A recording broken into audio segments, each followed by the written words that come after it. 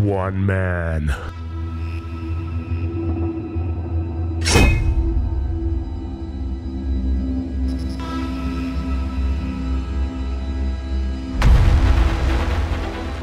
One mission. One camera. And a couple of coffees. One shot to photograph one animal. Failure is not an option.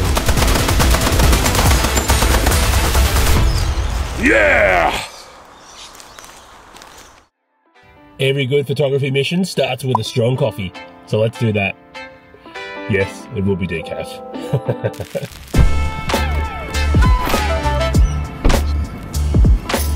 Just decaf double shot that white please, mate. Okay. Perfect. Well, have a good day. Thanks guys, see ya.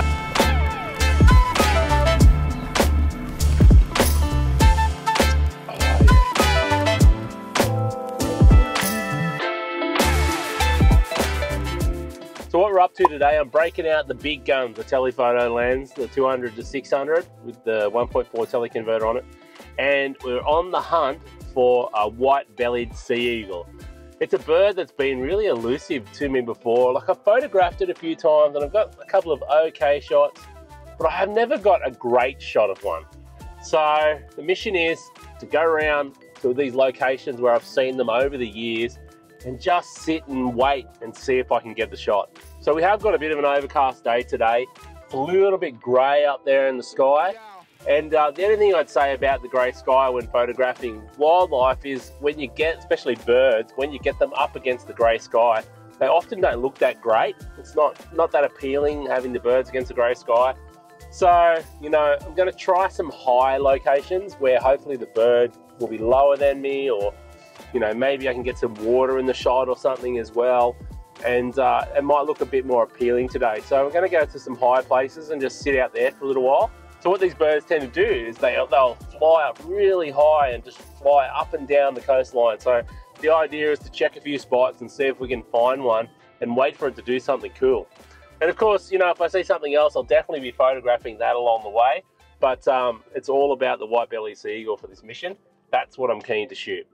So I've set myself a pretty high target to get a good shot of one of those, because it's been years without getting a shot and lots of disappointment. But I think with the newer camera and lens setup I've got as well, it's really going to help, you know, nail the shot. So anyway, let's get this mission started.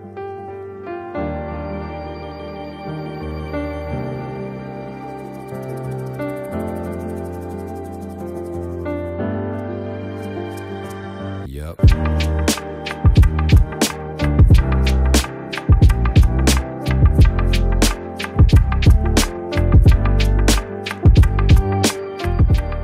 I think that what I'm going to have to do is probably head inside the bay somewhere where it's a bit calmer. Maybe I'll have more chance of finding one. Mind you, it's meant to be summer and it's bloody cold. I should have brought a jumper. Crazy. I have got my Gore-Tex there if I need it, but yeah, look, no birds at this location. Let's move on. No white-bellied sea eagle, just a couple of seagulls. Nothing against you fellas, but you're not the target species. All right, let's keep moving on. Well, that was kind of cool. Just as I was leaving, a little shearwater flew in, and check out these two photographs. You'll see there's that one taken with that grey sky behind it. Not very nice. It's just not as pleasing. And check out this one where he's up against a bit of a rock in the water. I think that's way nicer. And that's what I was getting at. When there's grey skies, the light's nice and soft, but the problem is, you know, up against the grey sky, unless you've got some sort of backlit by a bit of a sun or something, it's just not as pleasing to the eye. All right, location 3, and I can see some shearwaters and sooty oyster catchers hanging out in the rock down here. So I'm gonna see if I can get some shots of them. They're not doing anything exciting, they're just standing there. But yeah, we'll have a go at that. But unfortunately, no sea eagle. They're just snuggling up there away from the cold air. I don't blame them, it's actually quite chilly. One thing I am dealing with right now is there's two that sort of just off plane of focus and they look really nice focused together. So if you have two subjects that aren't on the same plane of focus with your wildlife, and you want to photograph them both and get them both sharp, you need to stop down and give yourself more depth of field. The other thing I'm doing in this situation too, because my subjects aren't moving, I've actually changed my focus point just to a single focus spot, and that allows me really to zone in where I want the focus point to be. Still have the eye autofocus on for birds with my camera, but it just really helps if you've got that single point of focus. I can really nail exactly where I want that focus to be. Location 4. I haven't seen a sea eagle anywhere. In fact, I haven't even seen another bird, so let's move on. Next location. As I was walking back to a car, a bin chicken flew in, a little white ibis. So there are birds around here, just not many. See if we can get a photograph of him.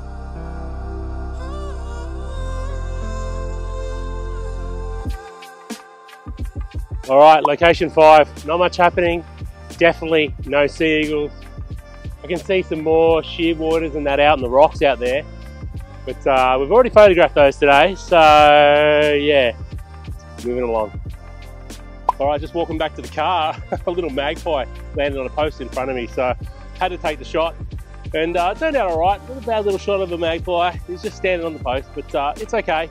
So we did get a shot from location 5, but still not that sea eagle.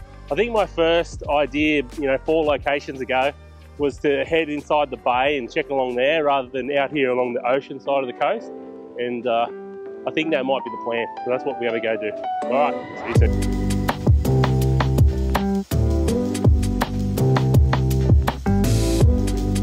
Location 6, 0.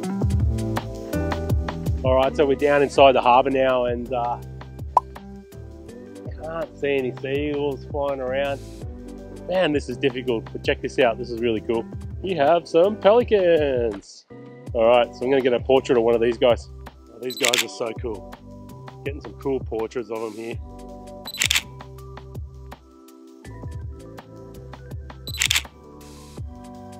Well, that was super cool, but no white belly sea eagle. On to the next location. All right, we're at our next location now, and no sea eagles. I can't believe it. I nearly always see them at this location. I don't know where they are. They must be just allergic to me today or something. But anyway, what is cool is there are some rainbow lorikeets around. They're up in the trees eating the blossoms, and got a couple of really good shots of those. And a little tip, we're at this location too, because I'm pointing up at the trees, because they're quite high, the trees where the blossoms they're eating, I'm getting a bit of that sky in the background. So I've had to overexpose my camera a little bit. So I do shoot it in auto ISO, and that allows me to easily access the exposure compensation on top of the camera and easily dial in my exposure. So I was about to stop over for this one, and they seem to come out all right. All right, on to the next location. All right, another location. We're in some mangroves here, and usually the big fella that flies over the back and comes hunting along here. I just can't see any. Not one around. Oh, there's not one sighting of a sea eagle soaring that I can hang around and wait for the shot. It's just unbelievable. It's been, what time is it now? 12. So I've been going for 7 hours now and haven't seen one. So yeah, I'm going to go pack it in for a while, and then hopefully I can get back out and continue this mission. Well, good morning, day 2. Our mission continues, and of course we have fresh decaf. Ooh, baby, that's good. And I think today the plan should be, let's hit the same locations again, just to see if we can find this white-bellied sea eagle. And just before I go, look at this thing. Fresh pistachio cannoli. All right, I'm going to smash this with my coffee and yeah, hit up location 1. See you soon. Location 1, no luck. Nothing. Nope. Nothing. Nothing. Nope. Nothing. Nope. Nothing. Nope. Nothing. Nothing. All right, that's 9 locations. I just haven't seen one. Not one. And these are all locations that I've previously seen them before, so they're not just random spots I picked out. I've seen white-bellied sea eagles at these locations over the years before. But one last location that'll make 10 locations, which is crazy to me, and we still haven't seen one. Anyway, let's go check that out. Let's see what happens. Maybe today the weather's just too rough for them. There's too much wind. I'm not sure, but anyway, quickly check this location and just see if we can see anything here. Nope, no luck. All right, unfortunately, no white-bellied sea eagle. I can't believe it. I usually see them everywhere. It's just absolutely crazy to me that there's none around. Anyway, you get that on the big jobs. I'm not gonna count this as mission fail. I'm gonna count this as mission to be continued. So there will be another video continuing this mission at some stage. But look, we did 10 hours, 10 different locations, and 8 of those locations, you know, we went back to twice over 2 days. So yeah, I just don't know where they are. It's just crazy to me. Look, I managed to get a couple of good photographs still, which I'm really happy about. So let's jump over to the computer and I'll show you how I processed one of those. Alrighty, welcome back in the studio. No white-bellied sea eagle, but we have got this cool pelican shot. Let's take a look at this. And I've got a few ideas around this one. This is the raw file here that we're looking at. And I just like this profile shot of the feathers and that from the background. And we've got a nice, soft, you know, bokeh in the background, nothing too distracting. I can see there's a little bit of a cleanup needed there. What I am thinking might be pretty cool with this shot, just because of the way it is, you know, the way I like it, it's just a different angle. It's not something you see all the time, so I really like that about this photograph.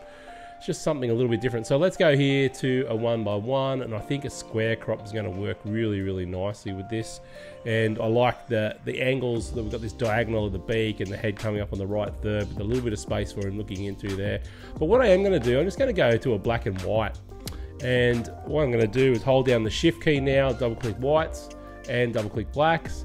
And that's going to set my white and black point there. And if it's too much white, you just pull that back a little bit however you like. Might pull them highlights down just a touch there.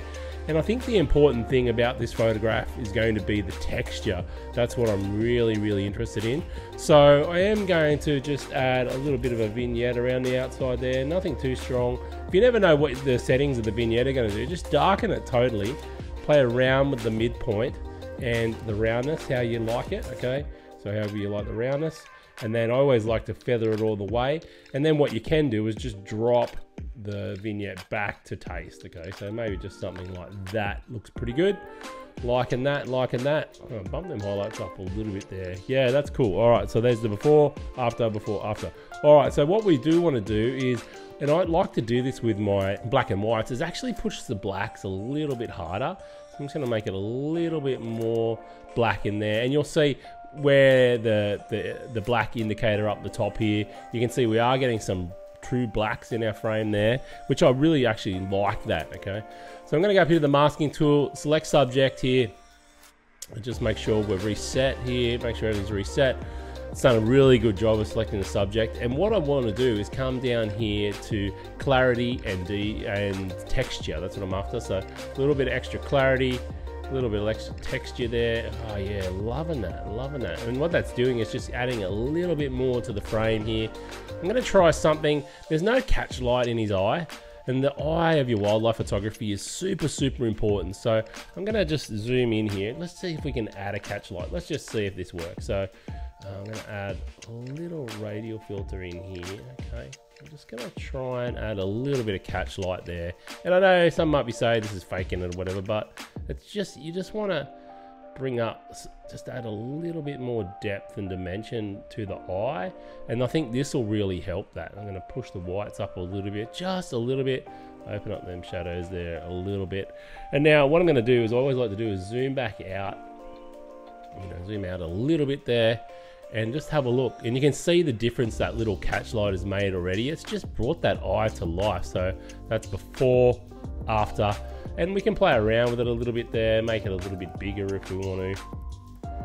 Bring it in there like that. So let's have a look at that one. Before, after, before, after, before. Yeah, that's looking cool. It's just giving a little bit more dimension to that eye there. Just had a little bit more contrast there. So yeah, I really like that. So let's go back out now and we'll look before, after. I'll just get rid of that masking so you can see what's going on there. And before, after. Yeah, that's looking really cool. All right, so that's looking good. I'm liking where we're at now. Now we'll just do our final sharpening here.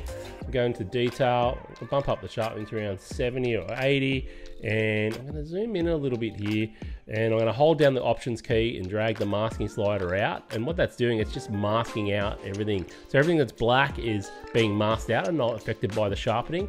And everything that's white is being affected by the sharpening. So all the edges around the beautiful pelican there. And I'm also gonna bring up the detail. So if you hold down shift as well, you can see you can bring out the finer detail in the frame, which I think is really cool. And then I'm gonna play around with that radius as well. Just bring that radius up a bit. Again, just holding down the options key on a Mac and Alt key on Windows does that. So that's cool. Oh, I've got some beautiful texture there. I really like that. I think that black and white of that pelican has turned out really, really nice.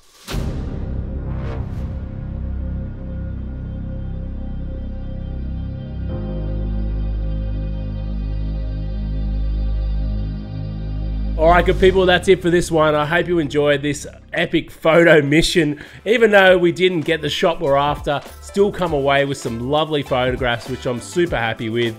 Hey, do me a favor, if you're enjoying these videos, give me a thumbs up, chuck a comment below if you've got some feedback or a question for me. And if you want to see the next video in this series when I get a chance to film it and finally crack that shot of the white-bellied sea eagle, subscribe and hit the bell for notifications. Alright, I'll see you in the next one. Peace.